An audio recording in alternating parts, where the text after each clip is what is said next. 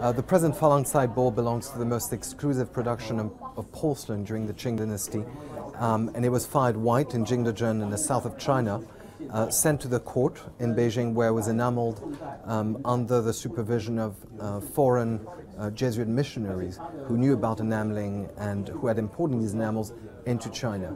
So it was produced in close proximity of the emperor in very small quantities, and these bowls very rarely come to the market. This is an extremely rare bowl. There are very few that come to the market and over the years, and usually they break records when they come on the market. And so we expect it to sell in excess of 200 million Hong Kong dollars.